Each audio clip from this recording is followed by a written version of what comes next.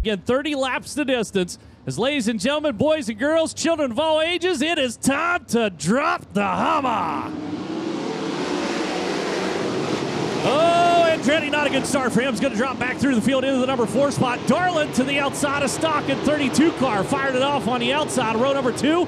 Challenges for the race lead. Chase Stockton, is he going to get there in time? Darland, oh, almost able to beat him to the line. Did beat him to the line. 13 thousandths of a second as Darland clear to the wall in the 36D car. Sunshine down the inside. Carson Short ricocheting around as he wanders like a lost child down the back straightaway. Almost got into the side and stacked up the field. So he's back on the gas again and wheels up goes Blue. The number 12 car digging down on the inside. Stockton leads the race. Dave Darland running second. Sunshine got the number 2 spot away from Darland with the deep run into turn number 3. Darland coming right back at him down the front straightaway.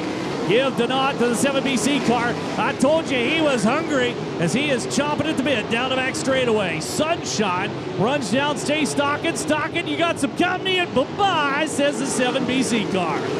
Up to the number 1 spot. Stockton back to second on the field. Now KTJ puts her on the top shelf and under full sail out of turn number 2 and down the back straightaway. Robert Ballou continued to pester down in turn number 3 and 4. Can't quite get that thing to turn out of the corner and down the front chute. Back chute he's got figured out. Front chute, not so much. Still scored 4th. Bacon still running 5th. Darland back into number 6 spot in the 36D car. And then a lot of side-by-side racing action taking place further back in the field. He's up front. KTJ sneaks around the outside of Chase Stock and got him picked off with that high, wide, and handsome move in the mean green 69. And now the 12 car Ballou down the inside of Stockton, and Stockton might be having some issues.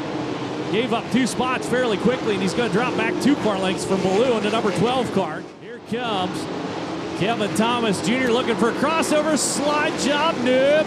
Thought he was going to drive her up across the racetrack. That's not the case, though. We'll stay on the gas down the back straightaway, however. And oh, my goodness gracious. What a miscalculation for the 7BC. And Tyler Courtney gave up 2 spots as he got her into the wall.